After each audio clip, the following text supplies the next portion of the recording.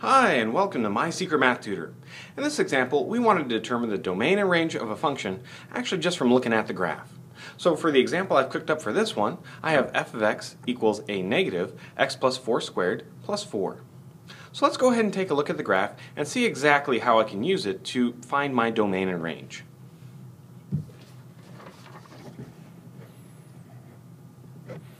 Alright, so basically the shape of the graph is a parabola that opens down, and I know that because in my function I have a squared term. Now, when I want to start hunting down the domain and range, I want to start thinking of the inputs and the outputs that were used in this function.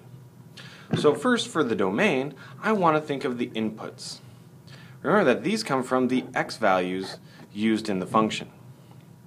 Now, in order to figure out what x values were used, I want to imagine, what happens if I were to choose a point on this graph and trace it all the way back to the x-axis. So let's go ahead and do that.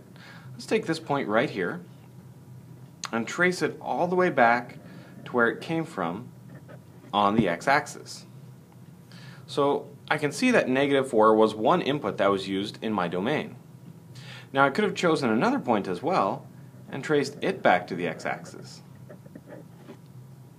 In fact, if I keep tracing back points from the graph all the way back to the x-axis, you can see that it really starts to shade in that x-axis and start to cover it. Let's go ahead and shade in a few more and trace them back to the x-axis. Now, you want to make sure that these lines are nice and straight so that you can tell where they really did come from.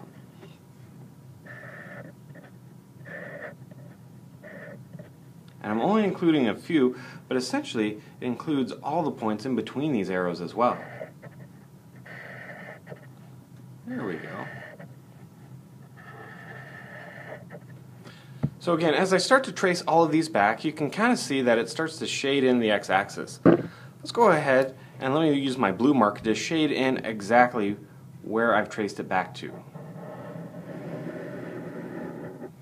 So far it looks like our domain goes from, say, between -8 and up to 0. But one thing you want to notice is that I have little arrows down here at the bottom of my graph. This means that the graph actually keeps continuing on even further.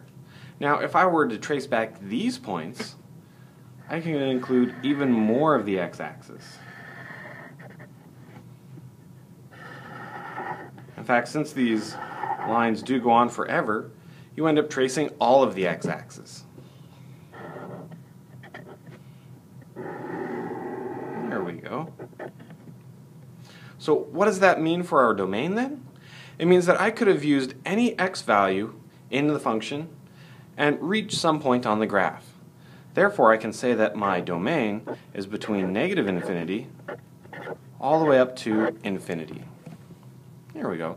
So basically, this lists out all of the x values between -infinity and infinity that I could use. Alright, now that works out pretty good for the domain. Let's go ahead and take a look at the range.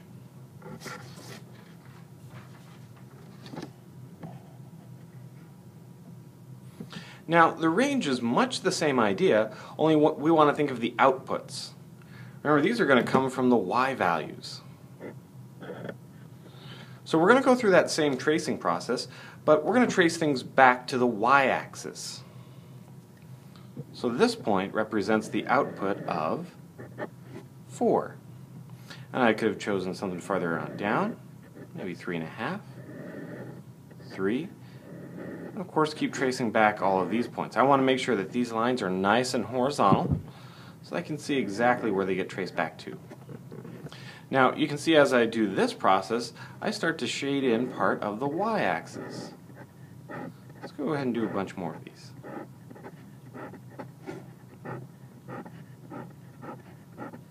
There we go.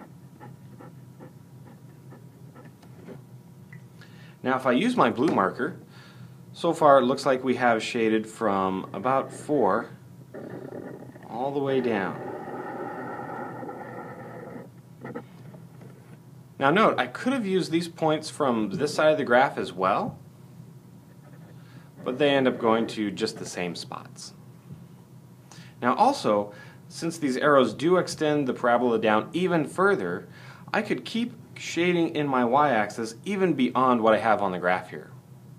So it looks like I have all of these negative values all the way up to 4, but nothing above 4 because there's no graph here to trace back. Therefore, I can say that my range starts at negative infinity, all these negative values here, and goes all the way up to 4, and even includes 4, but doesn't go beyond that. There we go. So as you can see, if you have the graph of a function, it's just a matter of taking a step back and saying, all right, what inputs did it come from? That's our domain. And what are our outputs of the function? That's the range. If you'd like to see some more videos, please visit mysecretmathtutor.com.